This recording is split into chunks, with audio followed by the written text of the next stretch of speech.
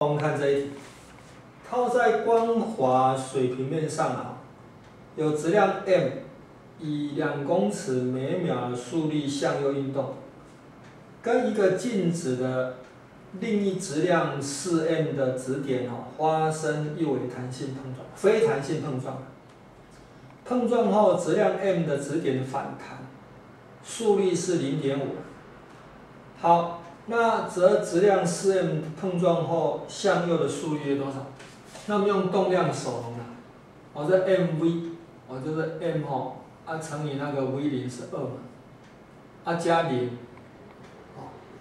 这动量速度等于0，所以动量等于0，会等于这个，这动量多少 ？m 乘以负的0.5 m 负0.5，再加多少 4m 乘以 v。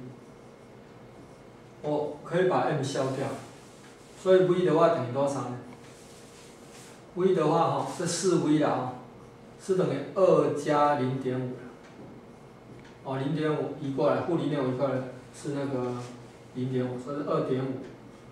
所以 v 是多少呢 ？v 就等于多少？这是0.4624嘛，0.6多了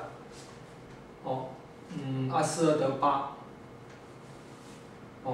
0.625是50， 0.65，所以0.65，那约等于0.63呢，0.63，所以答案应该选 C 了，0.63。